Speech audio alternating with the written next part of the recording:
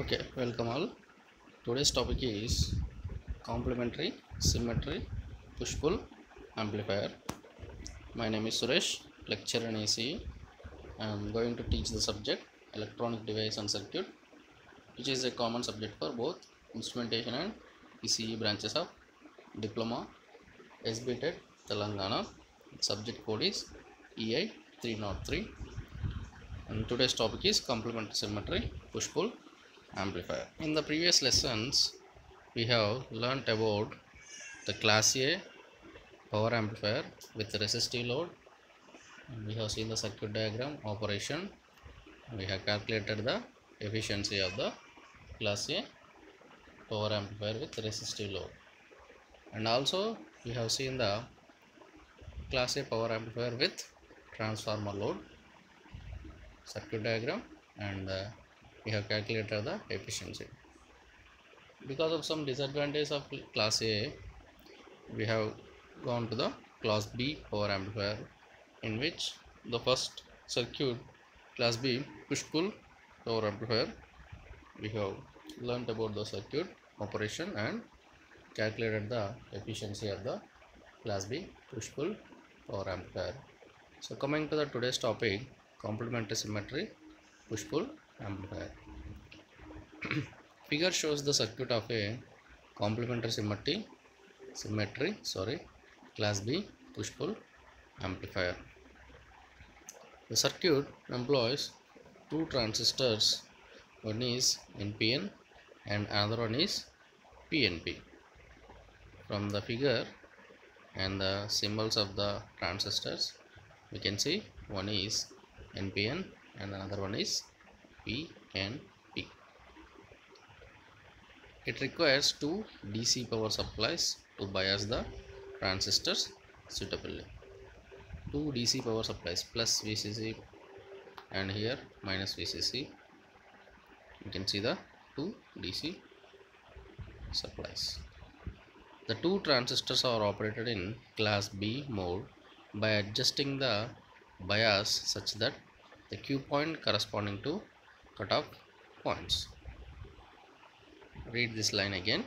The two transistors are operated in class B mode.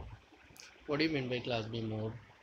From the classification of power amplifiers based on the conduction angle theta, we have classified the power amplifiers into four categories: class A, class B, class C and class AB. Class A operates for full conduction, that is theta is equal to 360 degrees. The class A power amplifier will conduct. In case of class B, it is only 180 degrees, that is theta is equal to 180 degrees. That means the transistors are operating only for the half cycle, either it can be positive half cycle or negative half cycle. So this complementary symmetry push-pull amplifier, the two transistors NPN and PNP transistors are operated in class B mode by adjusting the bias such that the Q point, this is the important point here, Q point, the Q point corresponding to cutoff points.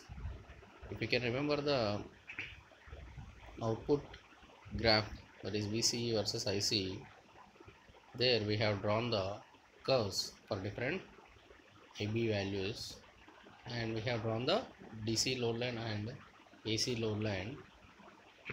There we got the Q point, VCQ comma ICQ. So we have to adjust that Q point for corresponding the operation of class B amplifier. Thus, with no signal, both the transistors are cut off and no collector current flows. Without any input signal, we have here no collector current flows, because from the input we have supplied the capacitor, which will block the DC, and without any signal, there is no DC signal will be amplified and given to the output. That leads to the power dissipation, which is a very disadvantage in case of class A amplifier. Now moving on to the circuit diagram. First observe the circuit.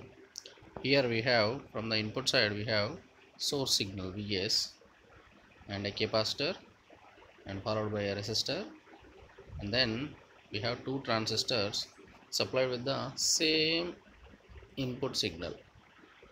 In case of push pull, we have, that is, center tap transformer. We have used the center tap transformer. If you remember from previous lesson, we have used the center tap transformer, which will divide the input signal into two equal signals with 180 degrees out of phase. That will be given to the two transistors. There we have used the same transistors, NPN and NPN only. One will act as a push factor and another will act as a pull factor. That means during any half cycle, only one transistor will be in on state, and another will be in cutoff state. But here, see, we are using two different transistors, that is complementary and symmetry. That means two transistors of NPN and PNP, and we are supplying the same source signal, same input we are applying to the two transistors, and the outputs of transistors are joined to a transformer primary, and the secondary of transformer is attached to a load, that is loudspeaker, right? And we have two currents here, IC1 and IC2. If you see, in the primary of transformer, the IC1 direction and IC2 direction, they are opposite to each other. Right, now going into the operation and circuit details. First, see, the term complementary arises from the fact that the one transistor is PNP type and another is of NPN type, as we know. But the name, why we have given it as complementary and symmetry push pull amplifier. The complementary here means two different transistors, one is complement of another one, that is PNP, and another one is NPN. They have symmetry. Why the symmetry word is used? Because both are made with the same material and technology and have the same maximum rating.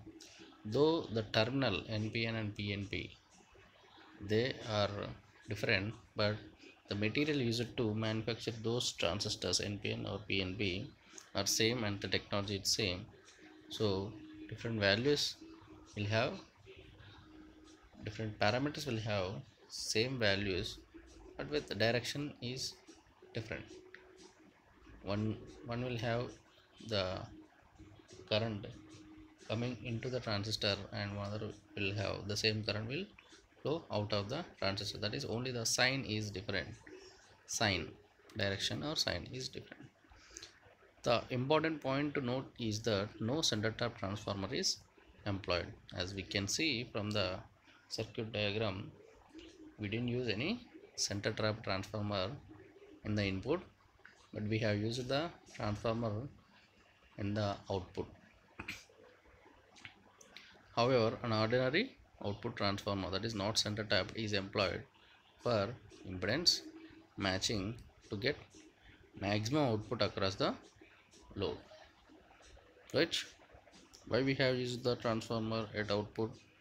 For impedance matching. As we know, the most important advantage while using the transformer is the impedance matching to get the maximum output across the load.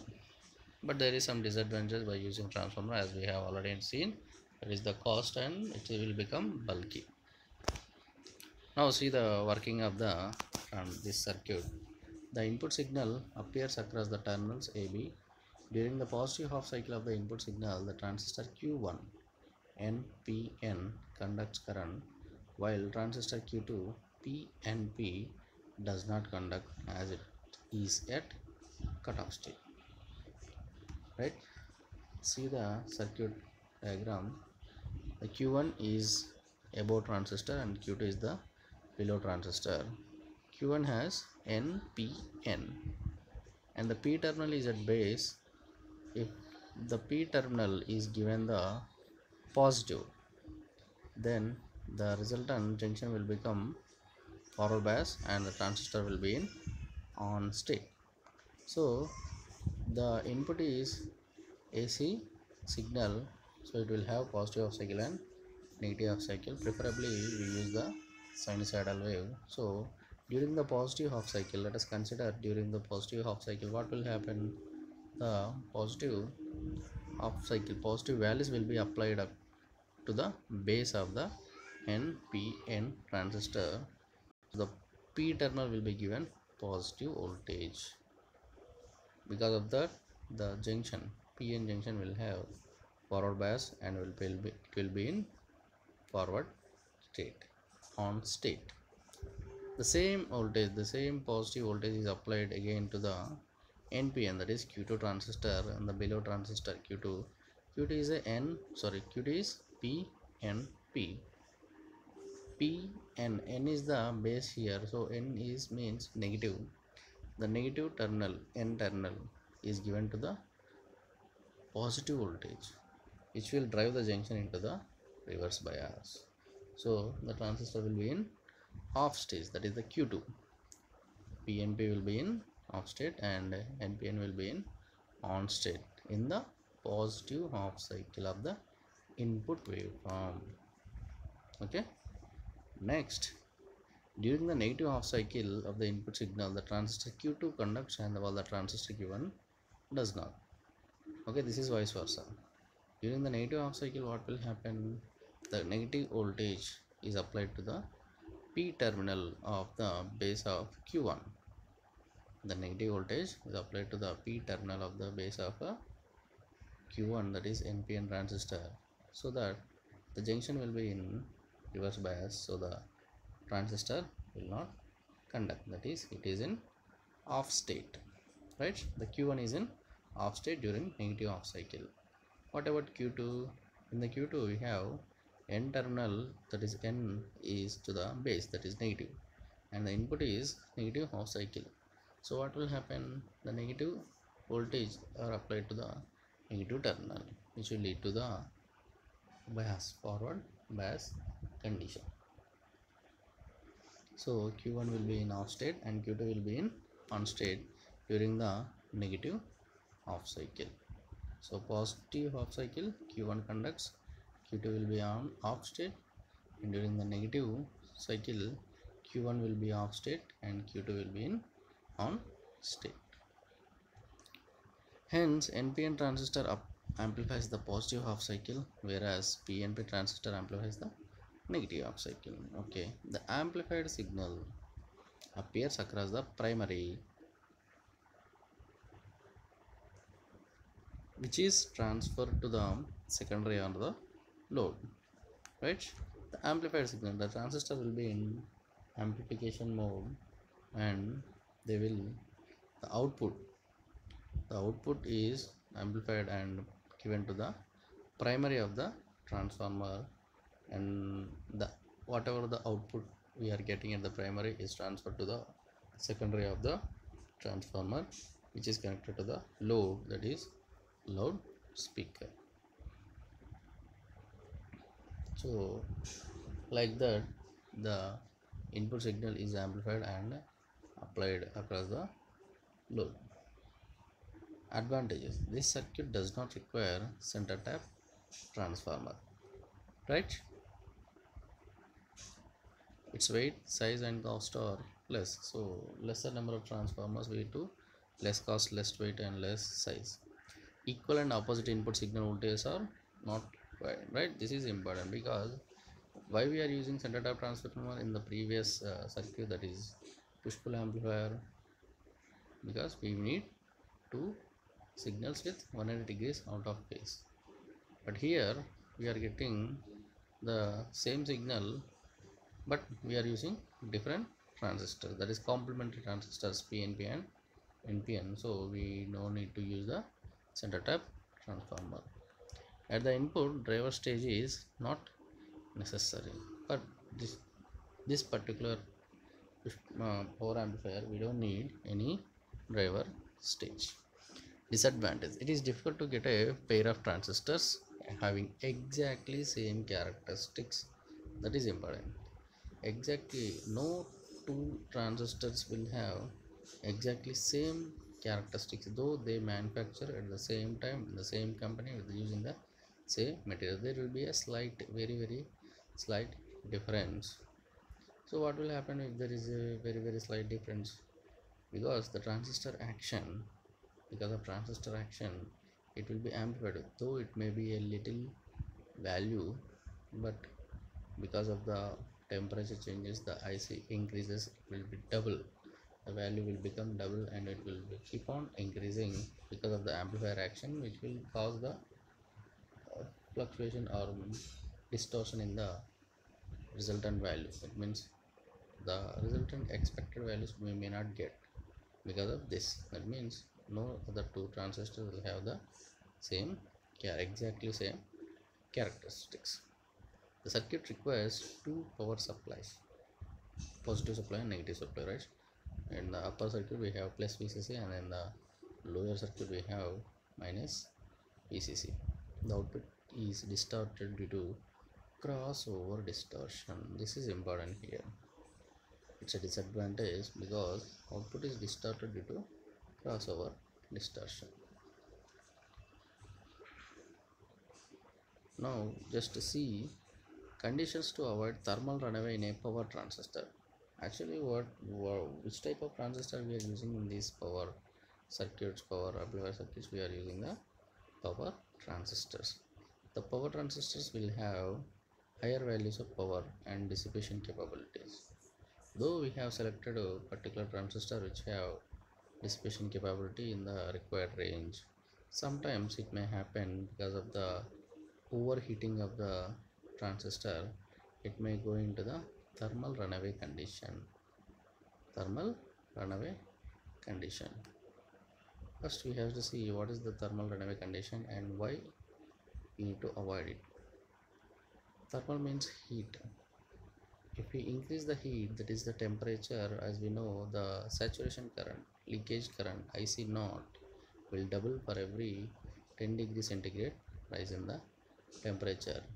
And we know from the equation IC is equal to beta IB plus IC naught, right? The significant change in the IC naught will result in change in IC, which will leads to again increase in the temperature, which will lead to again increase in the IC naught and IC. It will be a loop, like a circle loop, which will have the multiplying effect, and finally it may lead to the thermal runaway.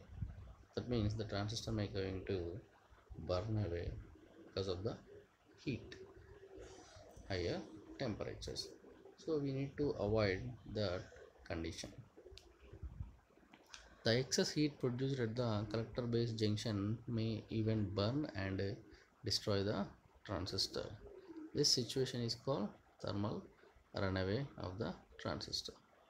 See that the excess heat produced at the collector base junction in the end, that means at the receiver side, at the output side, collector base junction may even burn and destroy the transistor.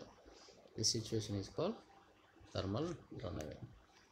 The required condition to avoid the thermal runaway is that the rate at which the heat is released, the rate at which the heat is released at the collector junction must not exceed the rate at which the heat can be dissipated. This is, understand that it is the limit where the transistor will dissipate the heat. The heat generated at that point, at that junction, should be less than the heat can be dissipated at that junction, the same junction. If the heat generated is less, the heat dissipated is more, that will be in safe condition. But if the heat dissipated is less and heat generated, that means heat limit, if it crosses the limit, dissipation capability limit, then the transistor will burn away. So that is represented in the equation, that is dou pc by dou tj is less than dou pd by dou tj. The capacity at the collector junction, the thermal heat generated, right, the rate at which the heat released at the collector junction, is less than the heat that is can be dissipated, the capacity, right. The dissipation capability should be more, but the heat generated should be less, so that it will be easily dissipated. That can be represented as, again we can write it as dou pc by dou tj should be less than 1 by theta. So where tj is the junction temperature in degree centigrade, where pd is the power in watts dissipated at the collector junction, and theta is the thermal resistance of transistor, where theta is equal to dou tj by dou pd. See that in the, from the equation we have theta is equal to dou tj by dou pd, temperature by dissipation capacity, that is degree centigrade per watt, that is the units for this theta, thermal resistance. Next, condition 2, it have been found that if the operating point is so chosen that operating point q point is so chosen that VCE should be less than or equal to VCC by 2, the rate of increase of PCE with IC is not large and thermal runaway problem will not be there. This can be understood from the graph, that where the q point is selected, that is VCEQ comma ICQ, the q point VCE value should be chosen such that should be less than or equal to VCC, that is the maximum stable, that means saturation value, input bias, and it is the saturation value for the other voltages, VCC by 2, half of that voltage. The VCE should be less than or equal to the VCC by 2. Then the rate of increase of PCE with IC is not large and thermal runaway problem will not be there. So these are the two conditions which has to be made in order to function a power transistor in a safe operating mode, and the power amplifier circuit also in a good condition. Now we have seen about the crossover distortion, that is a disadvantage of this complementary symmetry push-pull amplifier. Now first we have to see what is distortion and amplitude distortion and different types of distortions. First, amplitude distortion occurs when the peak values of the signals are attenuated due to a shift in the Q point, and consequently amplification may not take place over the whole signal cycle. This is the definition and representation, but if you see the graph you will be understood well, circuit diagrams or waveforms, sorry. If you see the waveforms you can understand. Amplitude distortion occurs when the peak values of the signal are attenuated, that means decreased, due to a shift in the Q point, and consequently amplification may not take place over the whole signal cycle. Amplitude distortion occurs in a amplifier circuit in the following two cases, right. When this particular type of distortion will occur, that is incorrect biasing of the amplifier circuit and large input signals. See the waveforms. Amplitude distortion due to incorrect biasing.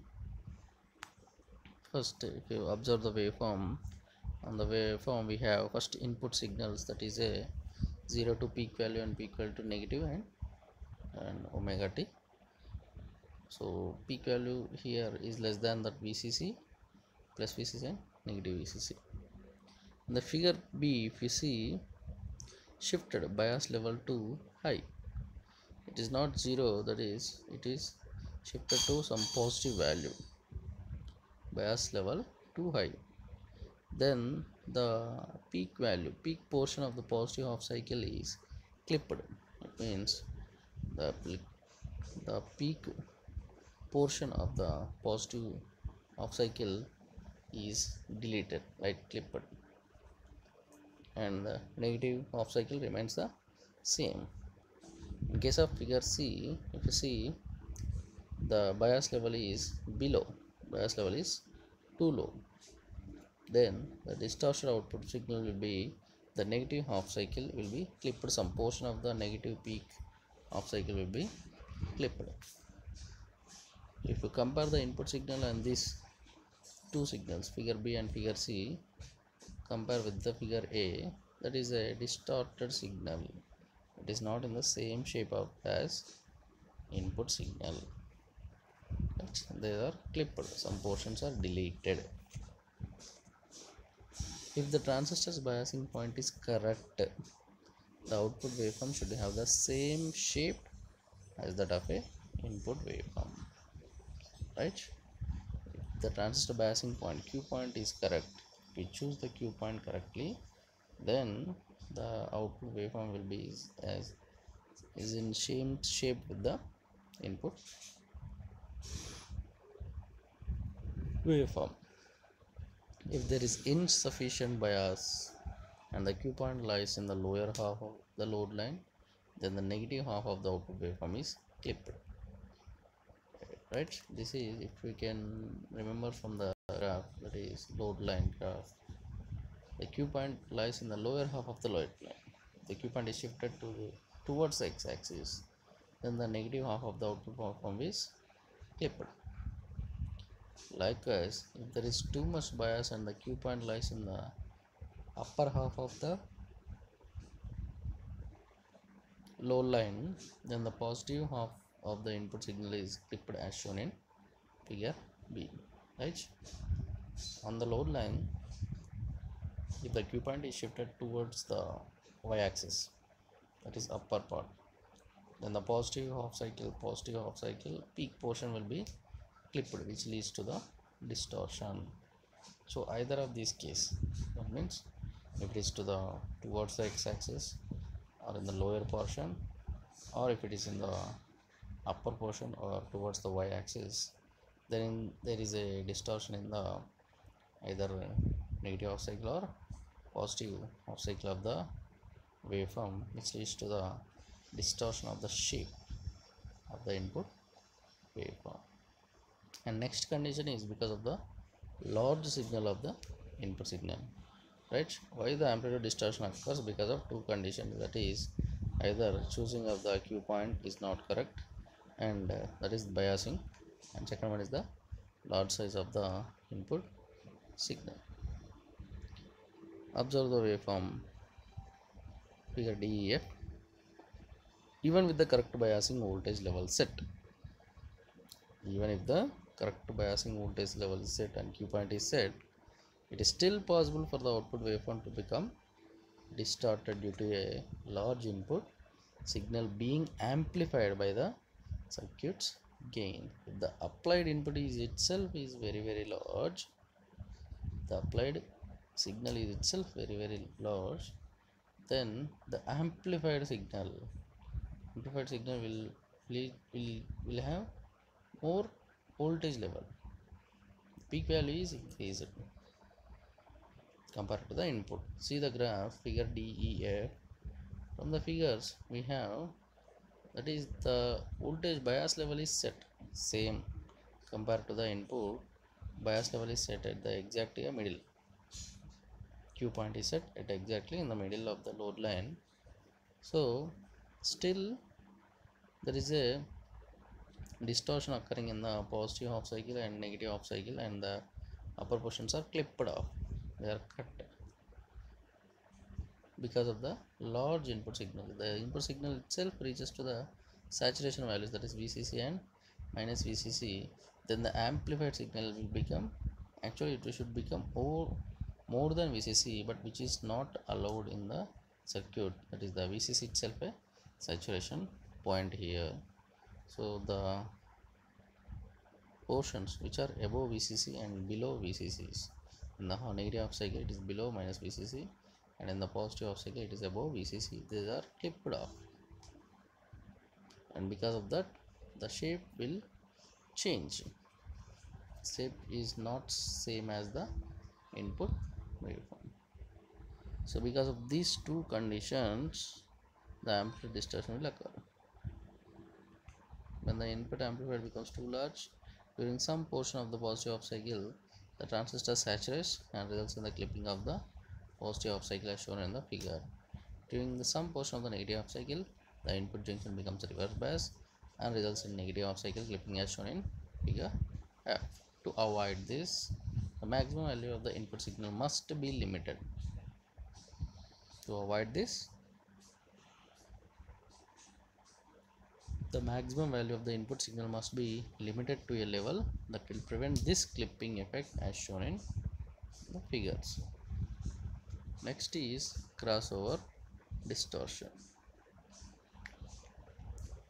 See the waveforms, input signal waveform and the output signal waveform, and compare the both signals and those dash lines. If you see the dotted lines, at the two dotted lines, between the two dotted lines in the output waveform, the value is 0. Both the transistors are in off state at that portion. The transistors are biased at cutoff in class B amplifiers.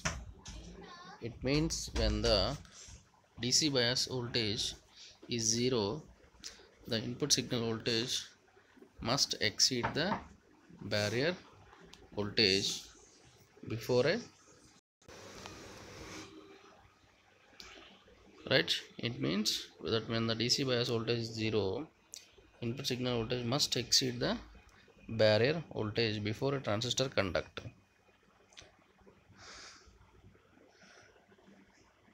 Because of this, there is a time interval between the positive and negative half cycles of the input signal when neither transistor is conducting as shown in figure G. The resulting distortion in the output signal is called crossover distortion.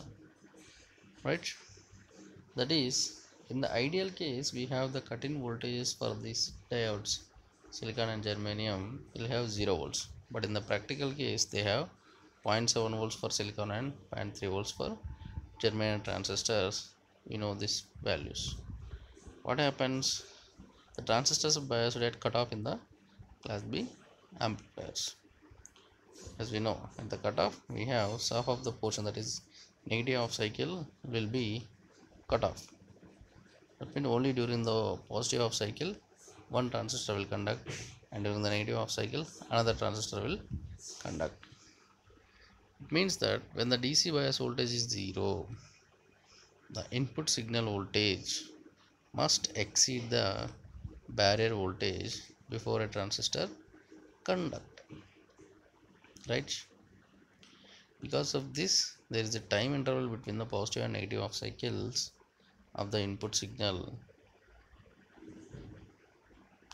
when neither transistor is conducting as shown in figure. The resulting distortion in the output signal is called crossover distortion. Next, moving on to the topic, state the necessity of heat sink for a power transistor. This is simple topic. As we can say, it is in single word, that is because of heat dissipation. The power amplifiers use the active devices that have large power dissipation ratings. Thus, the devices are heated more and more, and at a stage, the device will be damaged due to the production of large amount of heat across the active devices. Active device here, it is a transistor, right? The power amplifiers use the active devices that have large power dissipation ratings.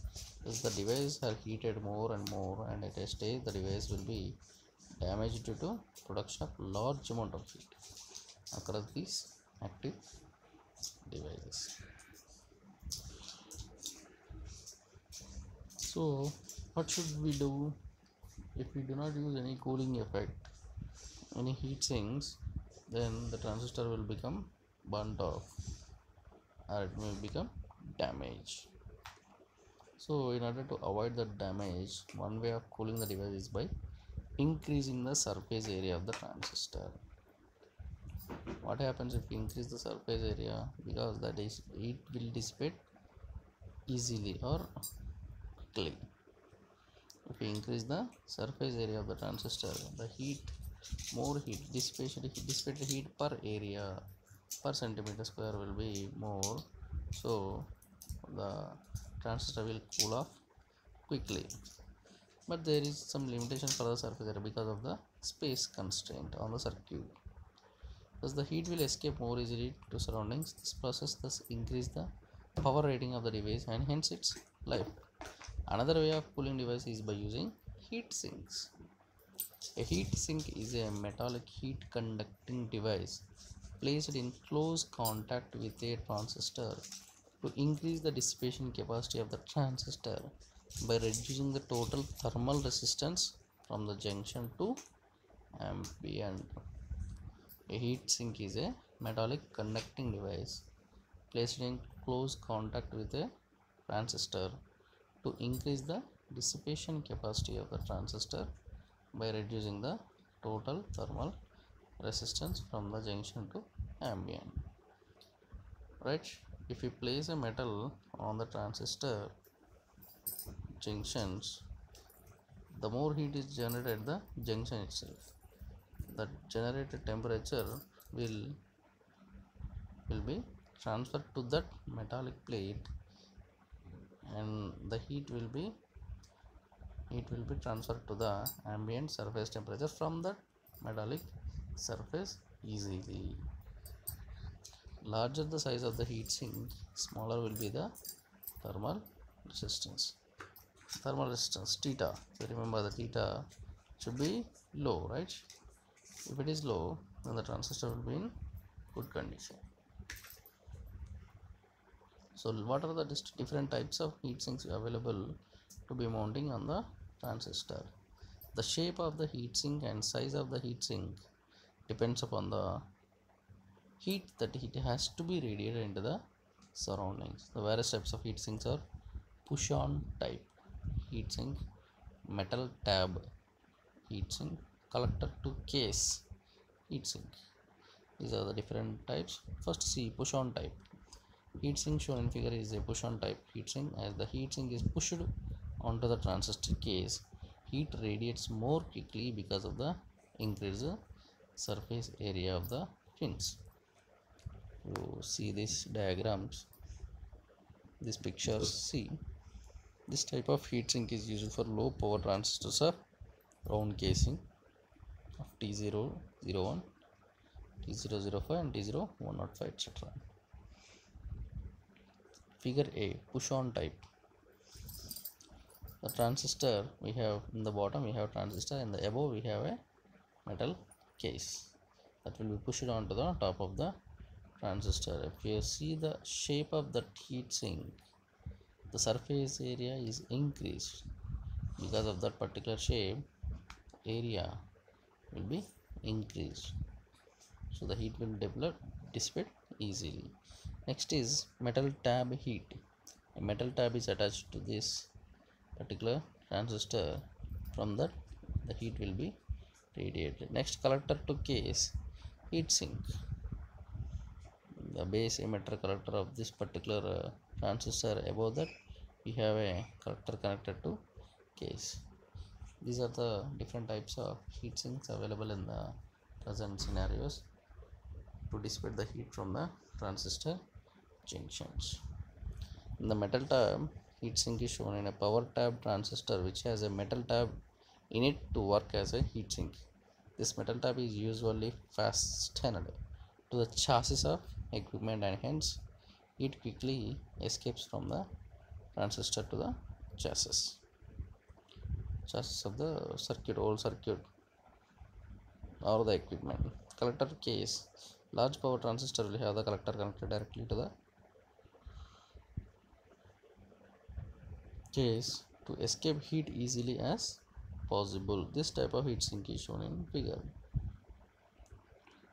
These transistors are to be mounted over heat sinks of this type that have cooling fins with flat surface with suitable holes to mount the transistor on the heat sink. While mounting the transistor, an insulator is to be placed between the transistor casing and the heat sinks. As the collector is the metal case itself, T03 T066 type of packages requires this type of arrangement. Heatsink compound silicon grease is used to improve the effectiveness of heat sinks. These are the different parameters and things we have to take care of during the arranging of these heat sinks. The transistors are to be mounted over heat sinks of the type that you have cooling pins with a flat surface with suitable holes to mount the transistor on the heat sink. And next is there is an insulator. It should be placed between the transistor casing and heat sink. If we place the insulator, the dissipation will be very effective, and the metal sink whatever we connected to dissipate the heat will not directly in contact with the transistor, which will not affect the transistor action, and the circuit will be in good condition. Otherwise, if we do not use the insulator, then the metal contact will be in contact with the transistors, and there is a chance of short circuiting the terminals, either base to collector or collector to base and emitter, which will lead to the damage of the circuit. And heatsink compound, generally silicon grease is the material we use to improve the effectiveness of heat sink. Next topic is classified tuned amplifiers, which will we see in the tomorrow's class. So in today we have completed these topics. Just quickly go through all the topics once for preparation. Today we have seen the complementary symmetry push-pull amplifier. From the name complementary, we use NPN and PNP transistors, that is two transistors Q1 and Q2, but they should have the exact same characteristics, same values. Symmetry means same values. Complementary means one is NPN and another one is PNP, and we have seen the circuit diagram. In that we do not use any. So in the circuit we do not use any center type transformer for same voltage with different, that is 180 degrees out of phase signal, but here we use two different transistors, that is NPN and PNP, and we have used one single normal type of transformer at the receiving end, that is at the collector end,